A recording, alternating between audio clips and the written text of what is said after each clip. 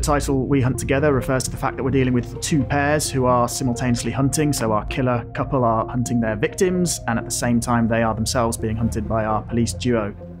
The themes that run through We Hunt Together that got me very excited about the project is nature and nurture. What makes us the way we are? What defines us? The story is what the story is, but what makes it really special and unique and authentic is the character and the relationship. And you have that in abundance in this show. Babou is a person who grew up in the Congo. He was unfortunate enough to be involved in the child kind of soldier industry, as I like to call it. He then sought refuge, moved to the UK, and spent 5 years in the UK living under the radar. And that's kind of at the back of where we meet him. He's on the tail end of just trying to live a normal life as normal as he can. And it's at that moment when he meets Freddie. I don't think anyone really knows who Freddie is. I think she has a solid idea of what she is and what she believes in. She's described as a free spirit. I think that was in the first breakdown, and I think she is a free spirit, but I think it's more than that. I think she has a set of ideals that are completely alien to most people, but she strongly believes them, and she has a way of going about her life. She's incredibly independent and different and funny and unafraid a lot of the time. I'm used to feeling smarter than most people I meet. So you think you're smarter than us? Probably. How do you know? We just met. So Lola Franks has been working in London for many years. She's a DS, and when you meet Lola, she's at a very fragile time in her life. An event happened 4 years ago that's defined her now. Jackson Mendy, who's her new partner, comes in and shakes things up, and in a way, I believe saves her life. D.I. Jackson Mendy. At the beginning of the story, I would say Jackson has just moved over from internal affairs and is now part of the homicide team.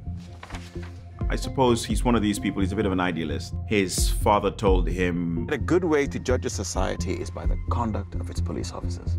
And he took that really to heart and joined the police force despite having many options.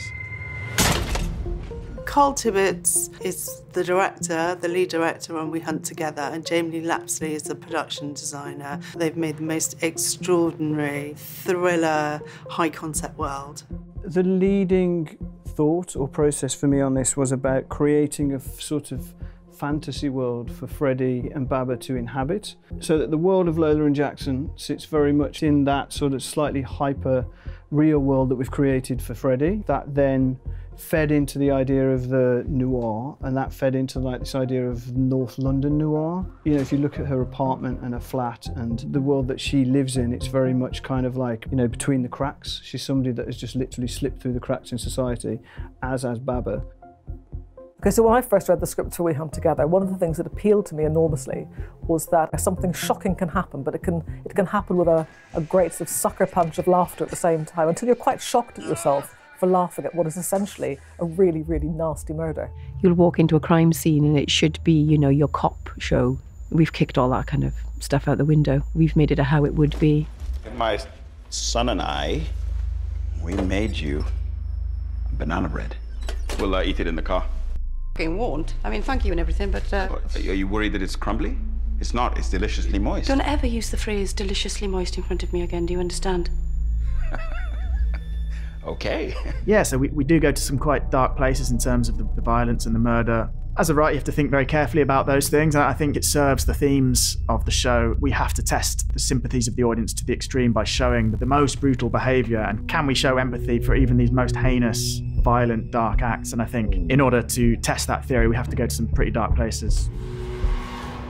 I think We Hunt Together will encourage debate, definitely, amongst viewers. I think it's a good thing to question each of the characters' morals and reasons for doing things. And as I said, everyone in it is flawed to a degree, and everyone in it has had different backgrounds and different starts in life. And I think, again, who's to blame? This show is different because you're dealing with dysfunctional people doing everyday things. It's going to make people question themselves, taking life and trying to find life. That's what this show is. Okay, well, I'm going to go and investigate a murder. You gonna come? Yes, after you.